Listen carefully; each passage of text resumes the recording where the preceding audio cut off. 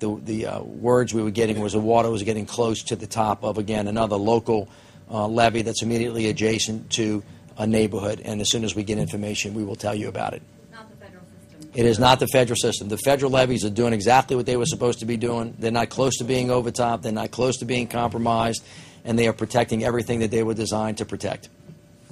We are not seeing a lot of people on the streets, and we appreciate that. It makes us able to do our job. Our police department has responded to very few looting incidents, very few, but every single one we've responded to, we've made an arrest. So we fully support the idea of a dusk to dawn curfew now because situations have changed. The storm is staying with us, and we need people to give us the help by staying inside.